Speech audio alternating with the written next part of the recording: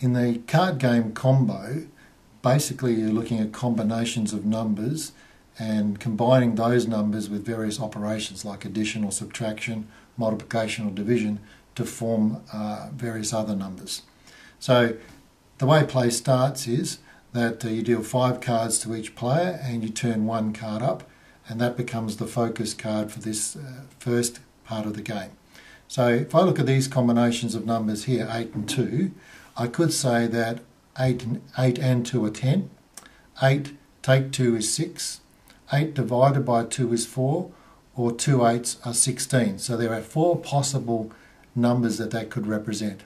If you can't do a nice division, then you don't. So in this case, there are 4 possible matches. Then I look at my own set of cards, and I'm playing cards up. Often I play with children with the cards up because it adds a strategy to the game. And I look at my cards and I say, well, what can I do with 6 and 4? Well, 6 take 4 is 2. That's not going to match.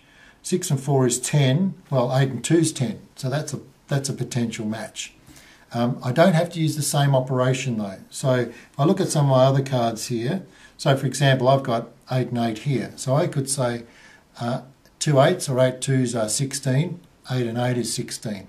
And that's the card that I'm going to match. It's very important that you verbalise that. So I'll say 2 8s are 16, 8 and 8 is 16.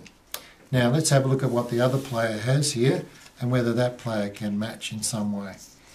Now I can see a match. For example, I could say here that 8 divided by 8 is 1, 6 take 5 is 1, and so I'll put that card on there. Now I have to try and find a match from my cards that are sitting here.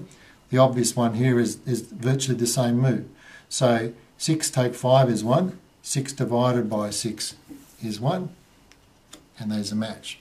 If I can't match, I can't find a match to go there, then I have to pick a card up off the deck. But if I pick up off the deck, then that's my move finished.